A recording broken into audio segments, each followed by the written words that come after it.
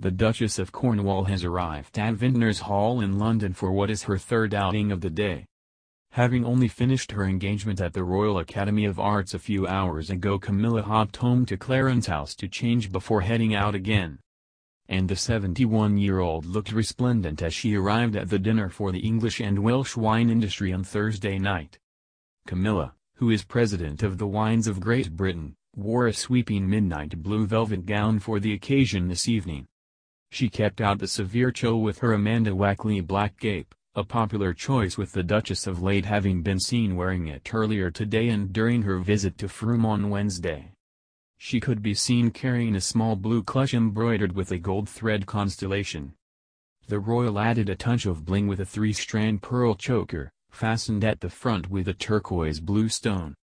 With the evening centering around wine, it was no surprise to see Camilla enjoying a glass of red at the reception. She then delivered a short speech to fellow guests and members before settling down to dinner. The Duchess has been our president of the board since 2011, supporting the growing English and Welsh wine industry. Her Royal Highness has visited many vineyards and attended events, always demonstrating her knowledge and genuine interest in English and Welsh wines, according to the Society. Earlier today, Camilla visited the prestigious Royal Academy to learn more about its newly opened learning facilities and education programs.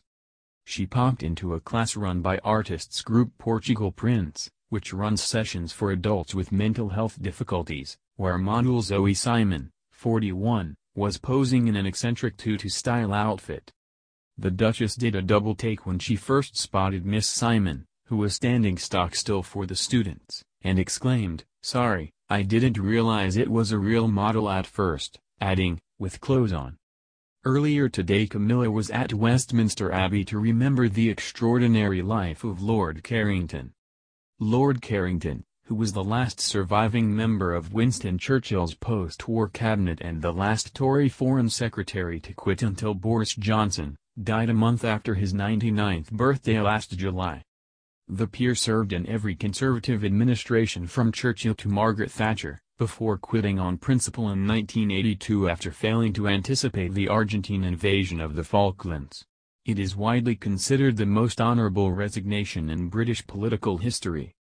Many of the most influential politicians of recent decades attended today's event and were joined by the Duchess of Cornwall and the Duke of Kent, who represented the royal family.